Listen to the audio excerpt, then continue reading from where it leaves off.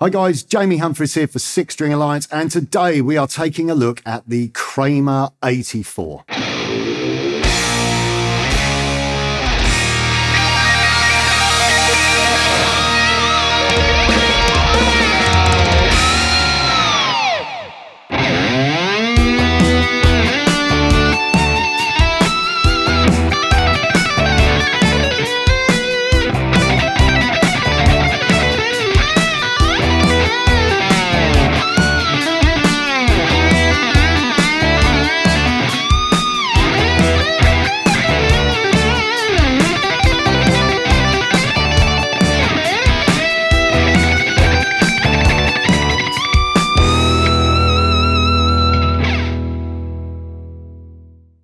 So I am very excited to have this guitar in my hands. This is the newest guitar to my ever-growing collection. Now, for those of you that are new to my channel, you might not know that I am a huge Van Halen fan. Those of you that have followed me longer throughout my career through all my lick library stuff, you will know how much of a Eddie Van Halen fan I am. In fact, my main guitar for the last 23 years has been the Music Man Axis and the Music Man EVH model. That guitar absolutely changed everything for me when it came out in the early 1990s, and it remains for me the greatest guitar that was ever designed and built, and for me it is just a fantastic instrument. I love that guitar, but that guitar owes a lot to this guitar for a number of reasons. Now, I'm going to put a slight disclaimer in place here. When it comes to guitars and guitar history, I am not much of a cork sniffer. And I use that term with the greatest respect to people who really do immerse themselves in this kind of stuff. I have had the same sort of issues with my my kind of Brian May connection. You know, people really go deep into Brian May's gear and sound. And it's the same with Eddie, you know, getting the correct pieces of tape and you know, what screws and blah, blah, blah. And that's great. If that's your thing, that's perfect. But for me, I'm a little bit more about just picking the thing up and playing it, whilst I do find that Eddie's influence has changed the way that I play guitar, and it has also shaped my choices. So what I'm going to try to do today is to give some as accurate information as I can decipher from what I've sort of scurried through different links and things that I've read and people that I've spoken to regarding Eddie's relationship with Kramer. Now, when I say that the Music Man had a lot to owe to this guitar,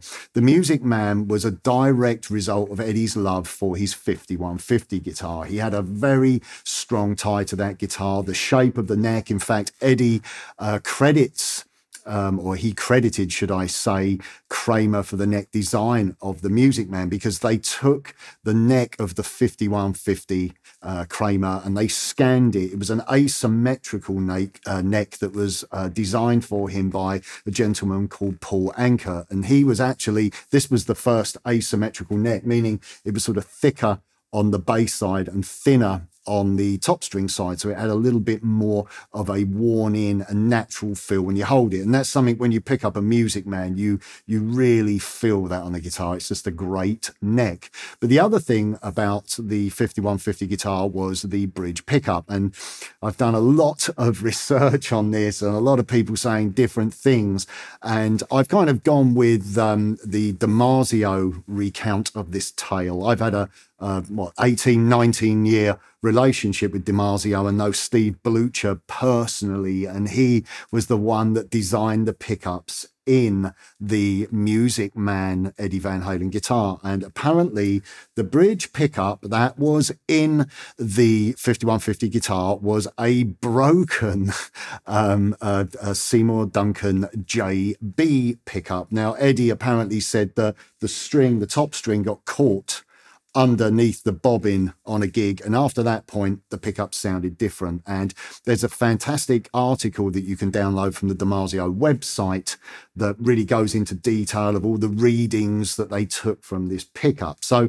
that pickup in the 5150, after reading many different accounts, that pickup was a JB, and that is according to DiMarzio. So when they set about designing the Music Man, as Larry DiMarzio said to Eddie Van Halen, right, we're going to build you a broken pickup. They very much based the feel and the sound of the Music Man on this guitar. So let's talk a little bit about Eddie's relationship with Kramer, and I will do my best to get this right. I have, as I said, I've sifted through so much information. The relationship started in the early 80s, and Eddie had put some Kramer necks on the original Frankie, and that is apparent in certain pictures you can see from early 80s tours. But he was obviously becoming kind of upset with many guitar companies ripping off his design. Obviously, when he came out with the Frankenstrat, that was it. Everyone was producing single pickup, single humbucker super strats with Floyds. He completely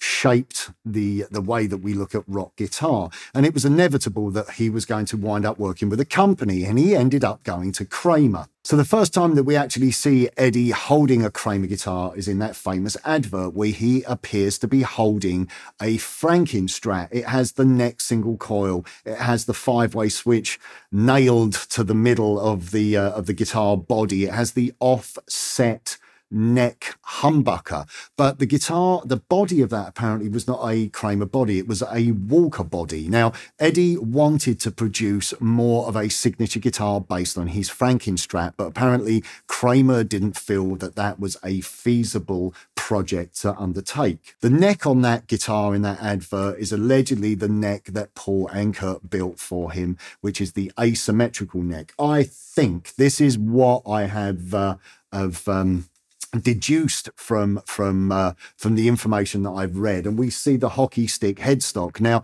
Eddie really liked the headstock of his Ibanez Destroyer guitar, and so apparently Paul took a regular beak headstock and attached wood on it to make this version of the headstock. Now, following on from that Kramer guitar, which Kramer felt it wasn't a viable project to embark on, Eddie started work on a new guitar, which is the guitar that we see here, and that is the guitar that we famously see him playing through that period, which was a Kramer Pacer body. I have to get that right. Now, a lot of people think it was a Baretta. It wasn't. The Baretta actually came after the 5150 guitar. It was very much inspired by that guitar. Now, there are various Kramers that Eddie used. There is actually a lot of Kramers with different headstocks and different body shapes. There are Barettas with the Baretta headstock and with trans trems in. There are loads when you go down this rabbit hole. But probably the most famous ones that you see Eddie with are,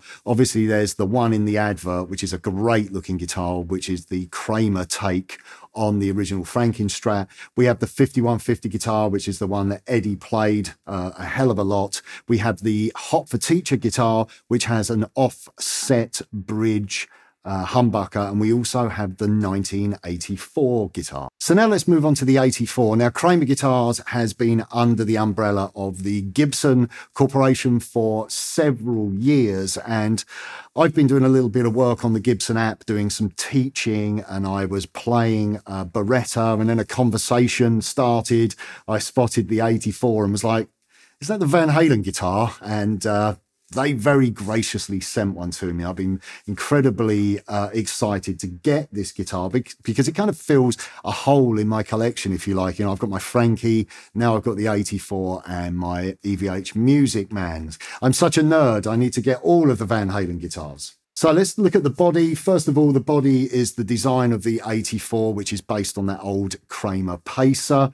Single pickup in the bridge. No, it's not offset, but Eddie's one was not offset. That was on the Baretta that we see that. That was, I guess, based on Eddie's original design. The Baretta actually came, as I said, it came after that 5150 guitar. This body is made out of alder as opposed to the poplar, which the original was made out of. We have a Floyd Rose tremolo system on here. This is a really good Floyd, actually. We'll talk about this in a moment. Single volume control, which if you pull that up, it's we have a series parallel option on this pickup. Moving on to the neck, 22 frets. These are medium to jumbo size frets. This is a maple neck and fretboard, and it is a it is like a shallow C profile, so it's quite comfortable in the hand. I prefer a little bit more meat on the neck. The Baretta neck is a little bit more comfortable for me. It's a little bit thicker and chunkier. I kind of wish they'd gone with that asymmetrical design, which obviously was on Eddie's original. That would have been really, really cool. It's a 12-inch radius and it's Fender scale length. And then obviously we have that iconic headstock, which is based off of the design that Eddie and Paul Ankert came up with, which was inspired by his old Ibanez. The guitar that I have is finished in matte white. I went for that finish because I thought it would age a little bit nicer, and I always kind of associate these guitars looking a little bit worn and a little bit used. So I thought it was it's a really beautiful finish, and I have to say, the whole guitar is incredibly well finished. Okay, so let's have a listen to some tones. I'm plugging into my Mesa Badlander, and I'm coming out of the Cab Clone IR, the onboard Cab Clone IR, and I'm using a 4x12 impulse response. So that's a 4x12, the oversized Mesa 4x12 cab. So let's have a listen.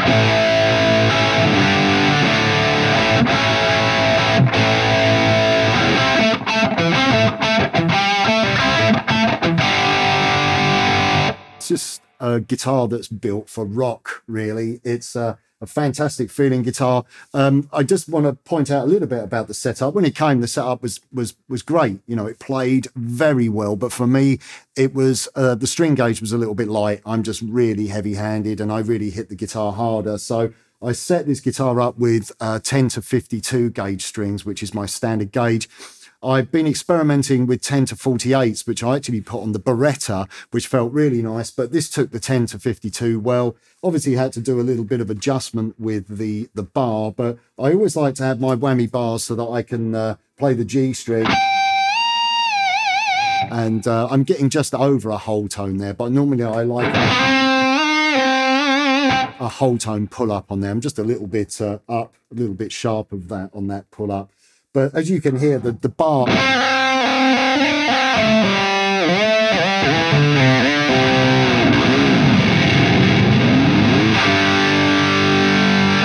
it does it, you know, it's got all of the, you can do all of the tricks with that. It's a really responsive tremolo system. I haven't taken any springs out. I've still got 3 springs in this. I've just gone up to this hybrid set of 10s, if you like, that I like to use, just using the 10 to 52s. I adjusted the height a little bit, measured it, and got it feeling, you know, comfortable for the way that I like to play, and then just adjusted the bridge so it's I don't know if you can see it there, you can't really see that, but it's sitting nice and flat to the body. So a really nice whammy bar. So it's incredibly comfortable to play. The other thing that I mentioned before was the push pull pot. So I find this a little hard to sort of distinguish the differences between it with a higher gain.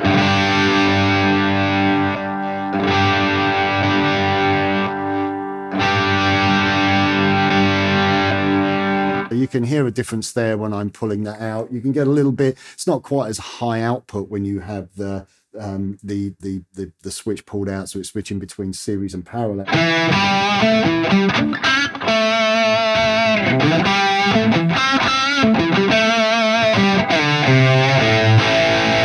And also with the Duncan pickup, it cleans up.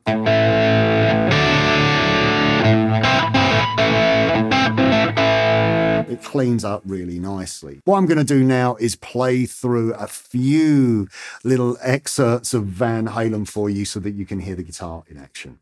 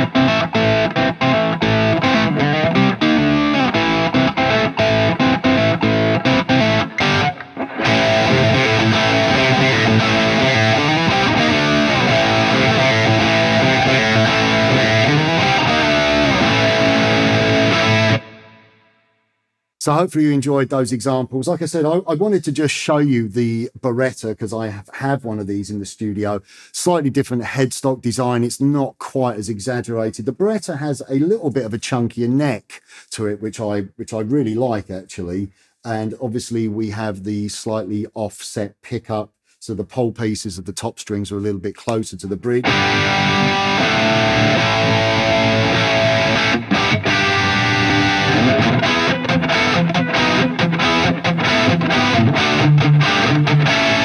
It's a great guitar, and again you can pop up the volume control to switch between the series and parallel.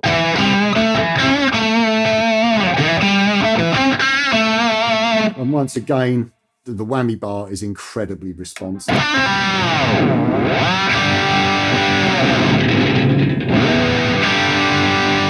can drop that so the strings are literally hanging off the guitar. So, you know, there's the difference between the two.